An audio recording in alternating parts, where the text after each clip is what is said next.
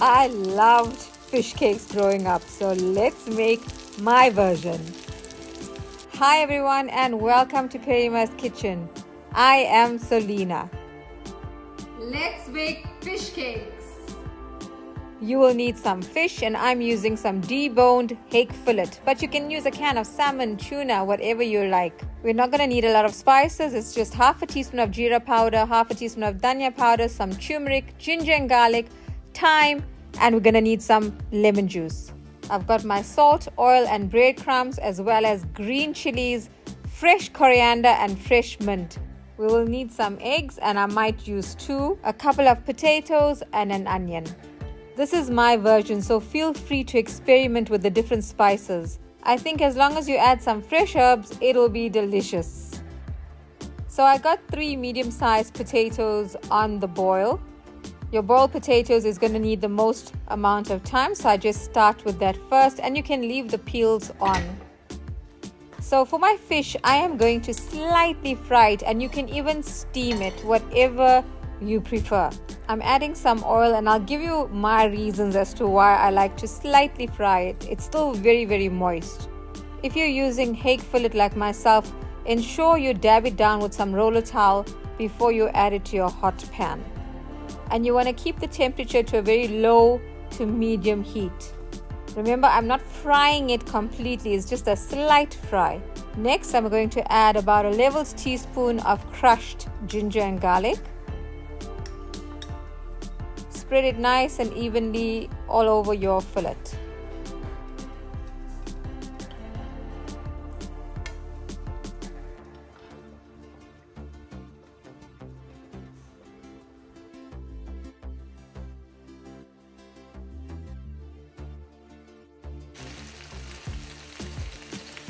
Thereafter, I'm going to add some thyme, and this is just some dry thyme, but if you have fresh thyme, you can go ahead and use that. Just take off the stems. My hake fillet was defrosted in the fridge overnight, so if there's any water, it will start to release it slowly. Once I got a slight sizzle, I start to add my lemon juice, and you can use fresh lemon juice or bottled lemon juice is fine as well, and you only need a little drizzle of lemon juice.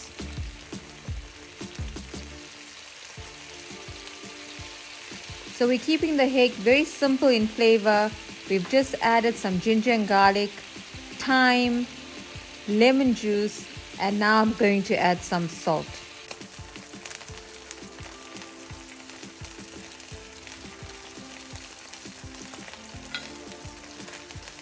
And go easy with the seasoning because we will add a little more fine salt to our mixture.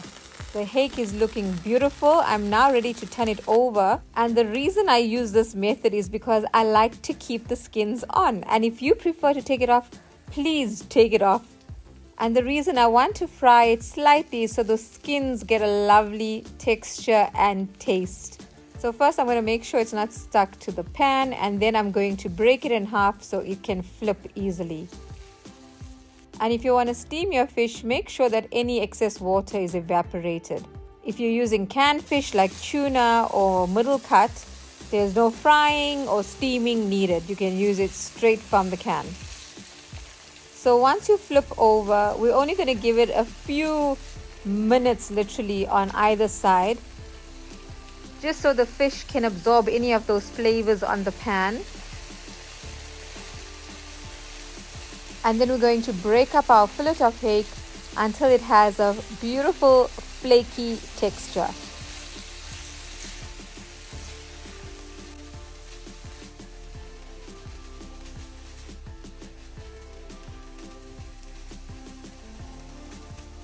So I don't know about you, but this reminds me of fish puttu. And to be honest, I haven't tasted fish puttu from anyone apart from Amma. And I'm pretty sure my mother's can't be compared to anyone else's. So that's it. Our fish component is done. I'm going to let it rest on the side while I see to the potatoes. Check if your potatoes are done with a sharp knife. It needs to just fall off very easily.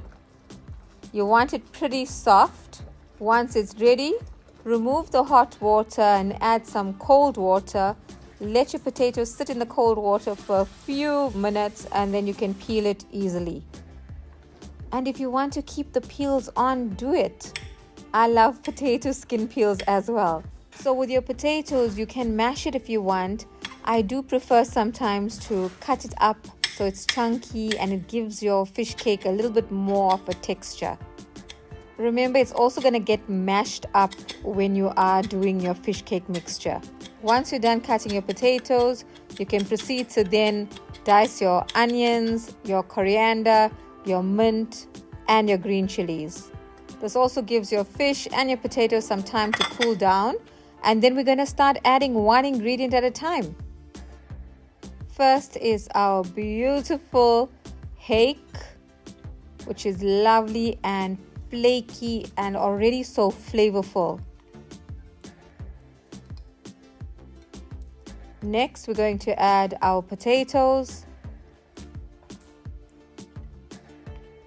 followed by our diced onions, and you can make it as fine or as chunky as you like.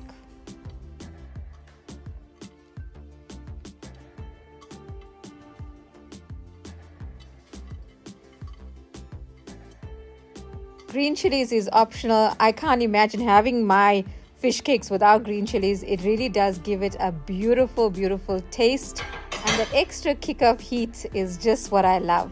And also remember, you can keep a portion without green chilies aside for the kids. Next, I'm going to add some of my spice. It's just a half a teaspoon of turmeric, followed by half a teaspoon of jeera powder. This is our cumin. Next, a half a teaspoon of roasted dhania powder, which is our coriander, and a half a teaspoon of crushed ginger and garlic. We're not going to add too much of ginger and garlic because we did add some ginger and garlic to our fish. Next, we're going to add our fresh herbs, which is a must. It's half a bunch of fresh coriander, that's our dhania, and about a quarter bunch of your mint. Remember to remove the stems from your mint. We just want the leaves. And whether I am making my mince kebabs or my version of fish cakes, the fresh coriander and mint is what takes this to the next level. Add a little salt to taste, and then we're gonna get our hands in. Mix all the ingredients together with your hands, and this will also help soften the potatoes, still keeping its texture a little bit, and just getting it all combined nicely so all the flavors are distributed evenly. We are going to mix it some more, but first I'm going to add 1 egg.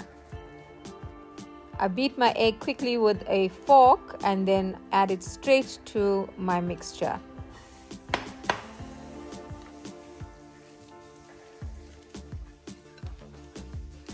Mix again with your hands and your mixture will start to bind even more easily. Once we're done, we're going to start dividing our mixture. The portion sizes depends on how big or how small you want your fish cakes to be. So you can make smaller ones if you want little appetizers. My fish cakes will be on the slightly larger side today because I'm making fish burgers as well. Fam, if you're enjoying the video so far, don't forget to subscribe, like and share. It helps boost my video and the algorithm. Once you are happy with the thickness and the shape, you can proceed to do the rest of your fish cakes. So with my fish cake mixture, I was able to make approximately 8 pretty large fish cakes. Once done, you can cling wrap them and put them in the fridge for about 30 minutes to keep the shape. I didn't do that, I just went for it. So I just added some oil to my pan. And I cracked another egg. Beat it with a fork. And you can use a wider bowl to put your egg in. I prefer to use this dessert type of bowl so I can easily dunk my fish cakes into the egg mixture and make sure that it's coated all around. I also use the breadcrumbs as I need it. I don't want to add everything to my saucer. I don't like wasting any food, so this is the easier way of doing it for me. And then if you have extra left over on your plate and now it's already been touched by your fish and it's contaminated, you can't really use it. So I literally dunk the fish cake into the egg mixture on both sides and then straight onto the breadcrumbs. Pat it in a bit so it sticks. And you will find your own technique. Everybody has their own way of making their fish cakes. Try to just keep the shape and mold it in nicely. Don't forget some breadcrumbs around the edges. And then use both your hands just to make sure that you have that perfect shape that you want. And you can then add it straight to your pan and make sure you have enough oil on your pan as well. And you only need a couple of minutes on each side just to make sure that both sides are nicely browned. Remember, all of your ingredients are literally cooked apart from the egg that you've added, and with the heat it will make sure that everything is cooked. You can also freeze your fish cakes after you've shaped them, and whenever you're ready you can pop them into the oven or the air fryer or on the pan. As mentioned before, you can make little bite-sized fish cakes and enjoy them as a starter or appetizer or as a main meal. We enjoy it with even butter bread, and they make awesome fish burgers as well. So this was Yavi's fish burger dinner. I couldn't wait. My mouth was literally salivating. As usual, all the ingredients and the quantities used will be found in the drop-down description below. This is so tasty and full of flavor. Look at it, perfect. Don't forget to subscribe and hit that notification button so you are notified when a new video is uploaded. See you soon!